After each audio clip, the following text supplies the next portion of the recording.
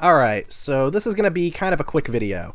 I do have another larger video planned, but I don't know if I'm going to have time to get it all done before the end of the month, and I wanted to upload something this month, so I'm just doing this really quick so I have something to put up. In this video, I want to take a look at this weird homemade CD-ROM I found at a yard sale a while back, called Dolphins for Kids Volume 1. I've actually wanted to make a video about this thing since I got it, but it's not really full-length video material, which is why I'm covering it now. Now, if you're a little bit older, you might remember clip art CD-ROM collections.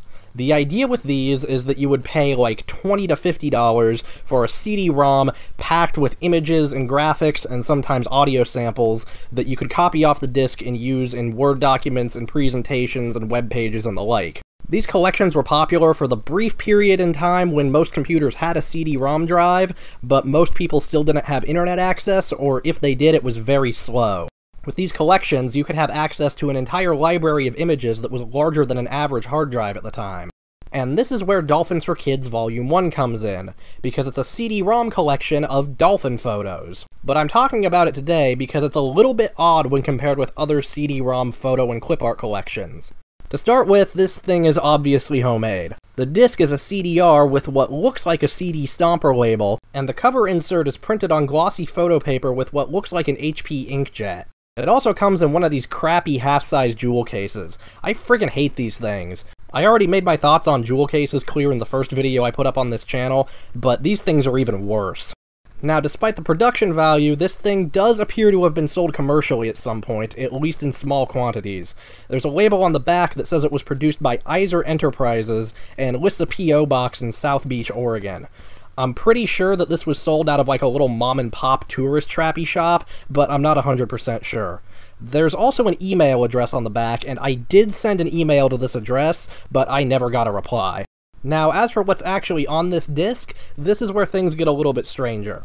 As I already mentioned, it's a collection of dolphin photographs. There's nothing but JPEGs on here. But whereas most CD-ROM image collections would fill the disc to capacity to make sure you got your money's worth, this disc contains a whopping total of 7.21 megabytes of images. This entire collection of photographs would fit on 3 double-density floppy disks, which might have actually been cheaper than a CDR at the time this thing was produced. I should also point out that the file dates on this disc indicate that it was sold no earlier than 2003. This thing is not from the 90s. This is from 2003. To put into perspective how ridiculous that is, the entire contents of this disc could be downloaded over an average US home internet connection in about 5 minutes at the time it was sold, which completely defeats the purpose of selling this kind of collection. Remember, the whole appeal of these things is that 700 megabytes was more data than you could reasonably download over the internet at the time. Okay, I know that in 2003 there were still quite a few people who did have dial-up internet, so maybe there was a bit of a market for this, but as someone who can't really remember a time before the internet, this just seems super ridiculous to me. Doubly so given that there is so little content actually present here. Speaking of content, let's take a look at what you actually get on this disc.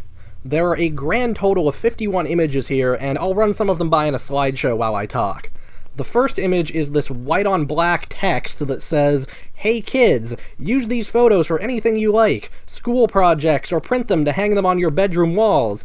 If you have dolphin questions, I'll answer them for you. These are not for commercial use without written permission, so I guess I'm not monetizing this video, not that I would anyway." The rest of these are all still photos of dolphins. A lot of them look like they might have been taken at SeaWorld or some similar theme park. All very amateur, and they seem to range from about 1.4 to 2.4 megapixels in size. And so these really wouldn't be ideal for printing out and hanging on your wall like the instructions say here. This whole thing is just kind of silly and very homemade, and I do kind of like things like this. I don't know why I made this. This is just so ridiculous. I find it amusing. Anyway, if for some reason you're interested in the Dolphins for Kids Club Volume 1 CD-ROM, I don't know if there's a Volume 2, I will put a link to the image file for this disc down in the description if you want to download it and take a look at all the wonderful dolphin photos. I don't know why I find this so amusing, and now I'm rambling, so I should probably just end the video. Yeah, I think that's about all I have. I'll be back with another video, hopefully later this month, definitely next month if not. Leave a like and subscribe and all that crap if you want to see more Dolphins for Kids. Anyway, yeah, bye.